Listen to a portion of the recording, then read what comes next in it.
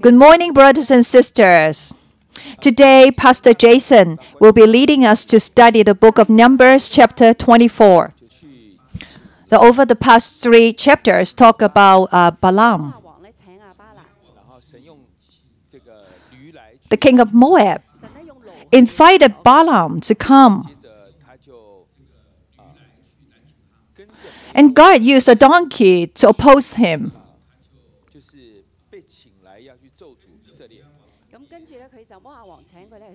Then Balaam followed the Moabite king. His intention was to curse Israel. He prophesied 2 times to bless Israel.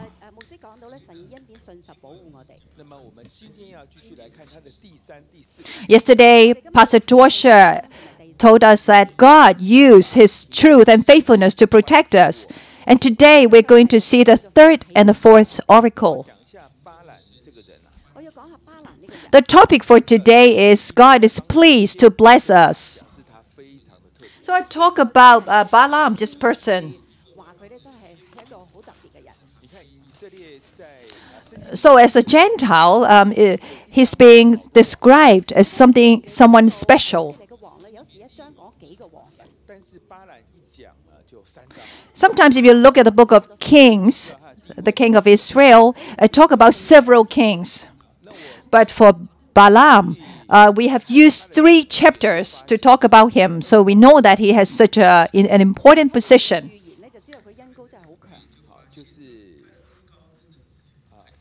When I look at his prophecy or an oracle, I know that his anointing is great, very strong. It's crossed the nations.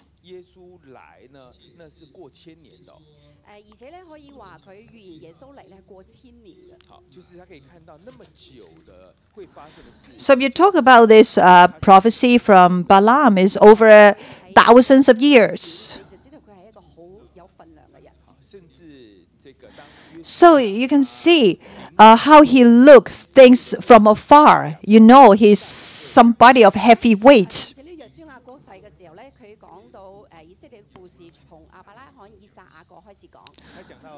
So even after Isaiah, the prophet Isaiah died, he started to prophesy over like so many years, hundreds of years. So he mentioned 10 persons. And then one of them is Balaam. That means the book of prophecies.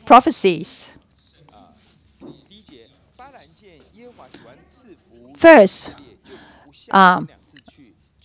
the subtitle here is God predestined Israel be revived. First one. Now when Balaam saw that it pleased the Lord to bless Israel, he did not resort to divination as at other times, but turned his face towards the wilderness.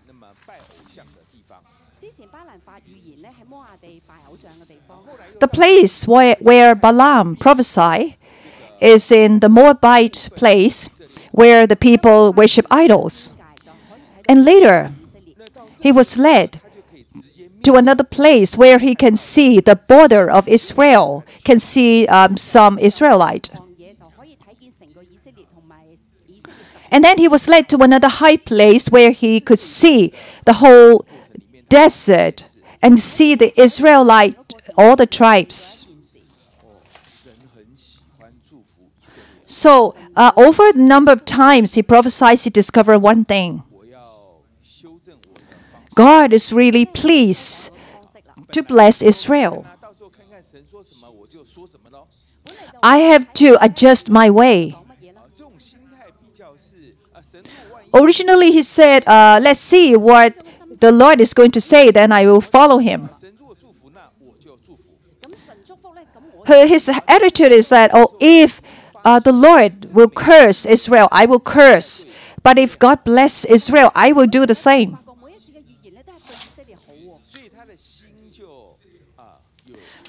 But when it comes to this place, he discovered that every prophecy he prophesied, then God really blessed Israel. And in this place, then his heart changed. He knew that God really loved to bless Israel. So this blessing is just like kneeling down, bowing down. Or we put it another way, you will be blessed in your marketplace. That is the work. Bow down before you. God loves Israel to be lifted up. God loves to see us being lifted up. So he could see this point. So according to this direction, then he prophesied. So he said he did not resort to sorcery as at other times. This is what the evil spirits will work. Or like the idol worshiper.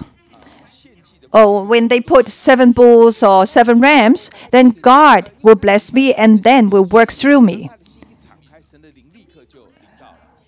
So they didn't offer up any sacrifices here in this place. He knew that.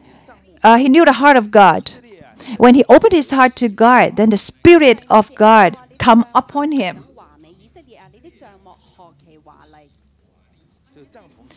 Verse 5, how beautiful are your tents, O Jacob, your dwelling places, O Israel. So how can the tents be beautiful?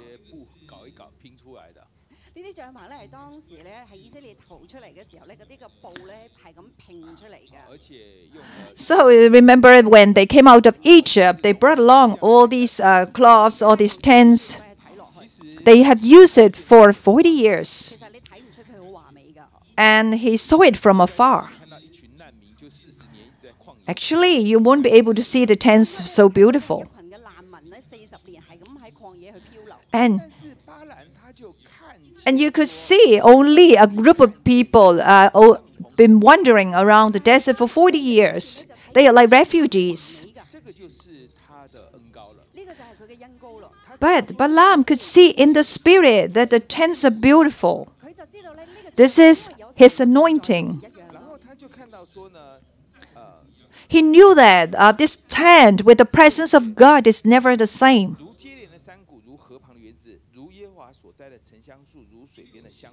Verse 6, like valleys they spread out, like gardens beside a river, like aloes planted by the Lord, like cedars beside the waters.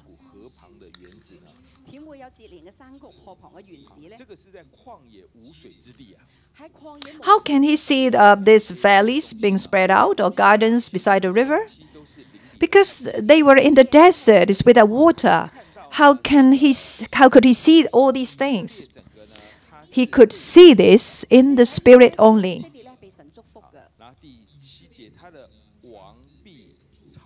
He could see the whole of Israel is being blessed by God. Verse 7. The second part.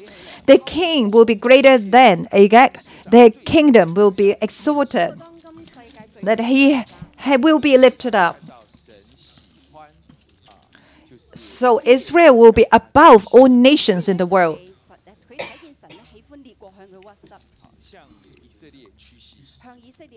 This is how God loved to see all nations bow down before him.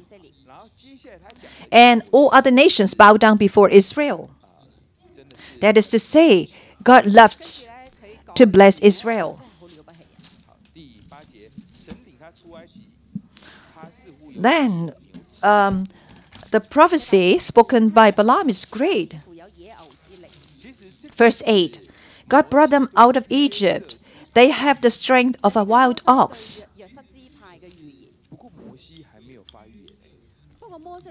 This is the prophecy by Moses towards Joseph's tribe. Oh, but Moses hasn't prophesied yet. Moses only prophesied towards the end of Deuteronomy. So you can see that Balaam could speak what Moses is going to speak. Verse 9, like a lion, They crouch and lie down like a lioness who dares to rouse them. This is the anointing of Judah. This is how Jacob blessed Judah. In their generation, they don't have smartphone. He didn't know ahead of time. So even before Jacob died, he said these words. But Balaam can prophesy using these words. Second part of verse 9. May those who bless you be blessed, and those who curse you be cursed. And this is Abraham's blessing by God. He could know about this. Moses hasn't spoken yet, but he knew. So Balaam even knew what Jacob will be saying. So what God has said to Abraham, Balaam also knew. In this area, you see the anointing of prophecy of Balaam is really great.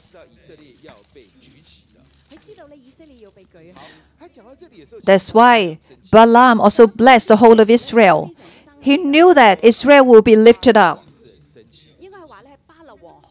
In fact, he was really angry when he had spoken these words.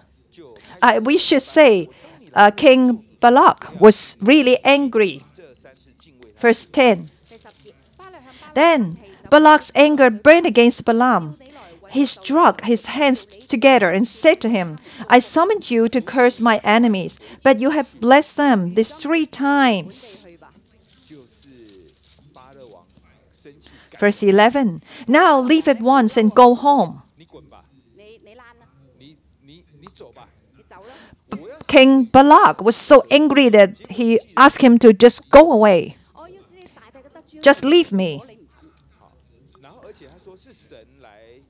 I said I would reward you handsomely, but the Lord has kept you from being rewarded. And then he said, it is the Lord who kept you from being rewarded. And then Balaam answered Balak in verse 12. Did I not tell the messengers you sent me? Even if Balak gave me his palace filled with silver and gold, I could not do anything of my own accord, good or bad, to go beyond the command of the Lord.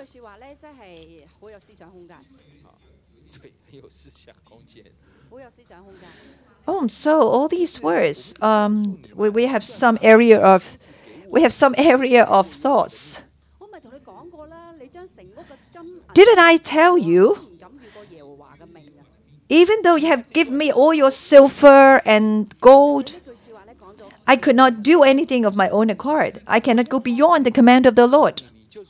He said these words a number of times. So let's think about this. So even if you give me $1 million, I can not do this. I dare not do this against the Lord. Oh, I tell you again, even with $1 million, I will not do it. When you listen to it, it seems that, it's not enough money. Oh, but how about like $100 million? How about $700 million? Is that enough? So we have to think through his words. I remember in the old days, in the marketplace, the boss will say, you should come and tell me ahead of time if something happened. To avoid that I make a decision which is different from what you think. You should come earlier to talk to me. In the Chinese saying, it's like you take some money and come to me and talk to me. Maybe let me try. So it's similar to what Balaam was saying to Balak. Even though you have given me $1 million, I dare not go beyond the name of the Lord. So King Balak heard.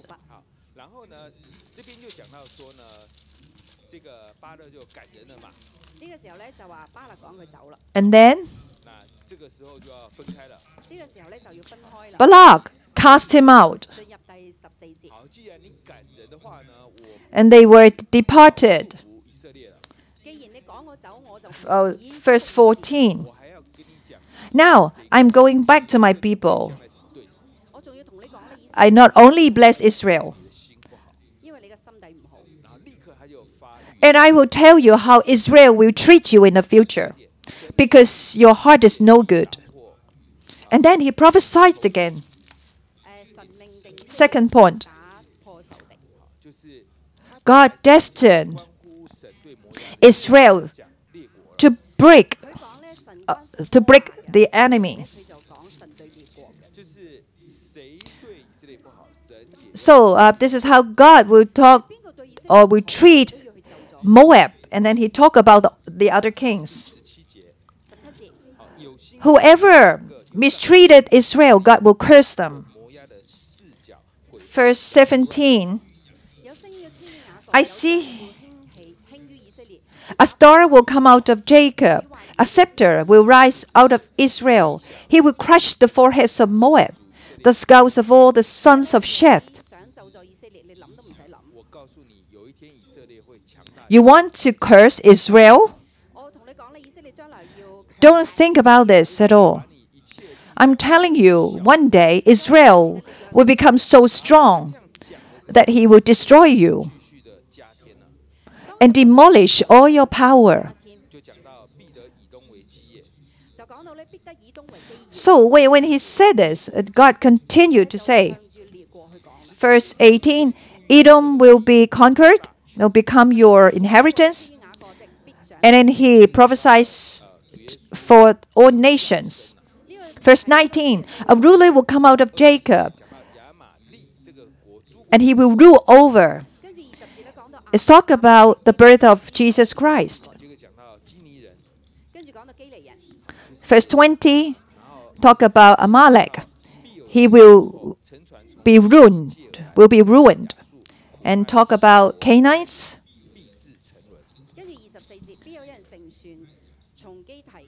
And in verse 24, ships will come from the shores of Kittim.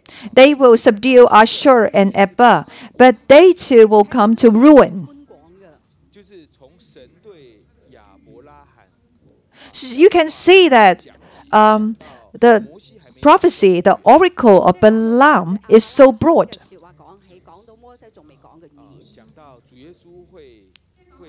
So you can see how God talked to Abraham and even Moses, and also saying that Jesus Christ will come. So Balaam prophesies all these.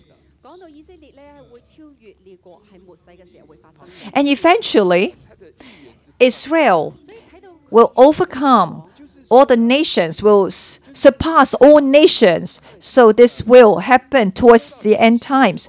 We can see how broad and how wide is the prophecy of Balaam.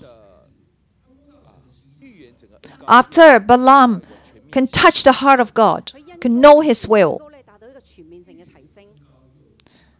the anointing of his prophecy is being greatly lifted up.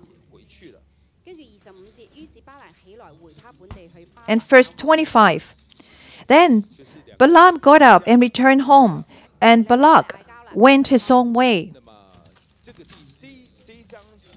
So the two of them argued. They departed.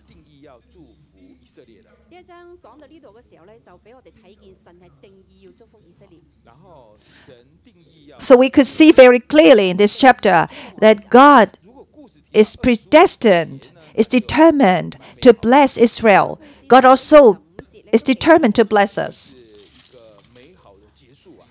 If the story just stopped at verse 25, then it's good. So it's a good ending. But the Bible also mentioned one thing.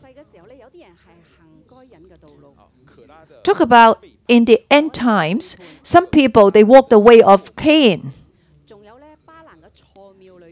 And also Korah's rebellion. And also the wrongdoing of Balaam, the wrong intention of Balaam. Why we say this? Well, but when we look at it on the appearance, it seems that Balaam didn't have any problem. He really wants to receive honor. He really wants like silver and gold. But he dare not do anything beyond the command of the Lord.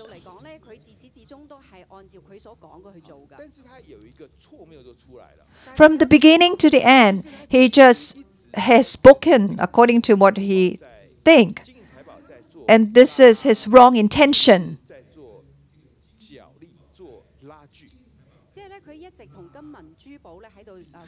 And he's been like struggling himself, binding himself with gold and silver.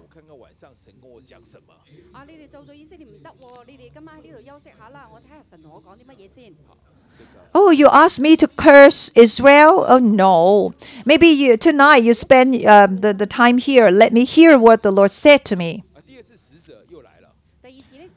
So the first time, God has already told Balaam about his heart.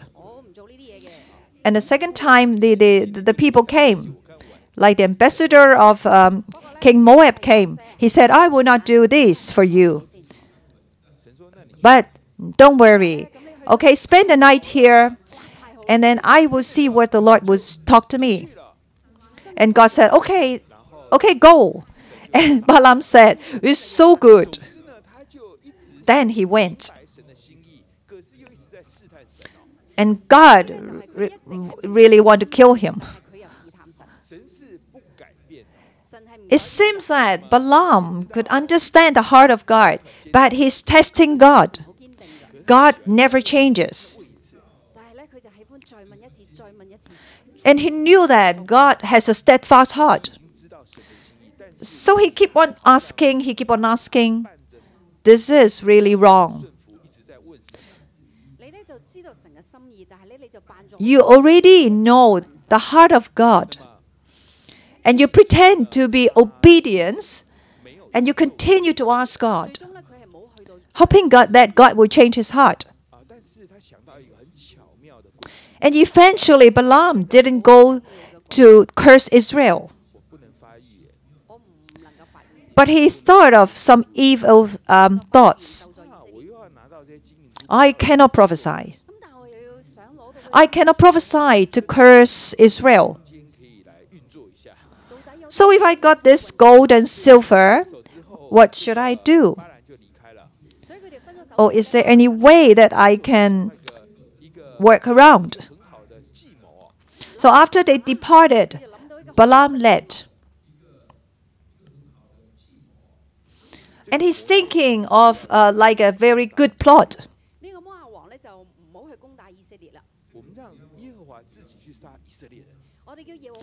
So this Moabite king will not go and attack Israel. Or maybe we can ask God to kill the Israelites. I think this is safer. How will he think of this? Or he led the Israelites sin against God.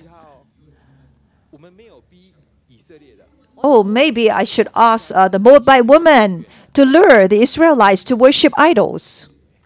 Okay, let us not oppress Israel and just let them have a willing heart, like to commit adultery this way. When we listen to this, it seems that there's no problem. He had done that. In the later chapters of Numbers, the Midianites, they were destroyed.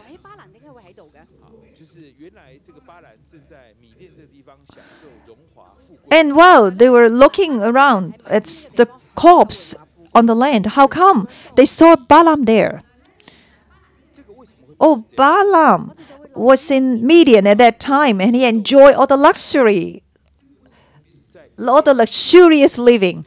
And we're thinking, how come that Balaam would turn to be that kind of person? Then I thought about the snake in the Garden of Eden.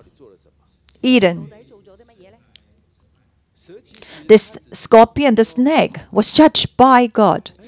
What has the snake done? The snake just said, "Oh, really? These fruits you cannot eat?" So he is raising questions. He's asking Eve these questions. And Eve's reply, she said, no, the snake said, "I think it's not that way. God is afraid that after you have eaten this fruit, you might be so great, greater than God." It could be like that.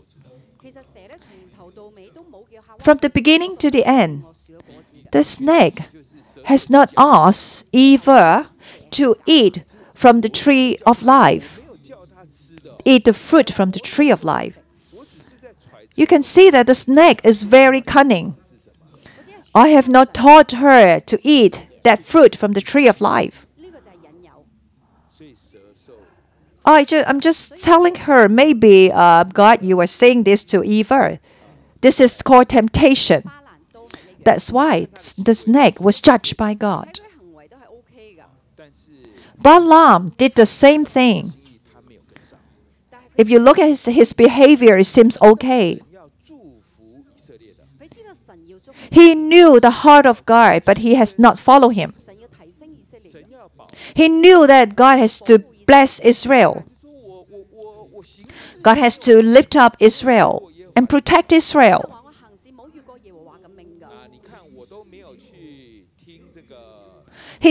Balaam said, "What I have done, I have not gone beyond the command of the Lord."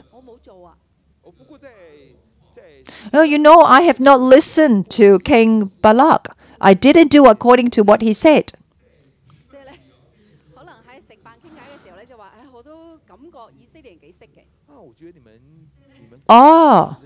Maybe while I'm talking to others, I feel that the Israelites, they are lustful. I feel that the women in your country, they are beautiful. Then King Balak could understand what Balaam said to him. And then they did. They committed adultery. And Balaam seemed very successful. Balaam received what he wanted.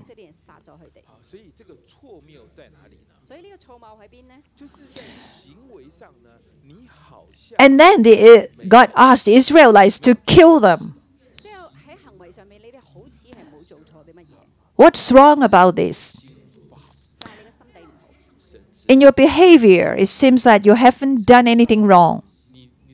But your heart is no good. God knows. God knows that your hearts, your mind is all about yourself. You want to receive the benefits. Of course, Israel, they have to face their own problems. They are no good. They are being tempted. They have to pay a high price. But all these things will not change the heart of God to bless Israel. The Israelites, they sin against God. They have to face the judgment. And even later, the nation has fallen. But later when Jesus came, and then Jesus will come again. And this is how God destined Israel to be blessed. Israel has to be made accountable to God by themselves. But Balaam also received God's judgment, just like the snake, which is very cunning. So let us pray for God to help us, to bless us. We know God used His truth and His faithfulness to protect us. We know God has to bless us. His heart never changes. But can we really come close to the heart of God? Can we not be tempted? So we have to be made accountable to God. We should not blame others by saying that other people is not good to me. We should not blame whoever attack us by the curses. So we know that no witchcraft or no divination can hurt Jacob. So the divination cannot attack the church and also Christians, because God is destined to protect and bless us. Are we not being tempted then? So we are being blessed and protected by God. Can my heart follow God this way? Let's pray for God to help us. So we have such a good God. How come we don't follow Him closely? So with such a good God, we can follow Him with great passion. He will protect you to the end. He predestined you to be successful. He predestined you to reign as king together with Him. So what we do is to love God with all our heart. Let's worship God together.